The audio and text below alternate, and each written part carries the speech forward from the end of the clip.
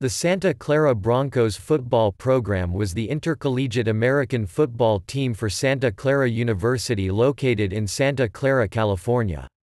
Santa Clara played its first football game against St. Mary's College in San Francisco in 1896. Santa Clara compiled an all-time record of 352, 244, 28. At the conclusion of the 1992 season, the Santa Clara football program was discontinued due to new NCAA regulations which mandated all sports be played at the same level at each university. Santa Clara had fielded all Division I teams with the exception of the Division II football team, and elected not to field a team at the Division I AA level. Santa Clara played in 3 major bowl games and won all 3: 1937 Sugar Bowl, 1938 Sugar Bowl, and 1950 Orange Bowl.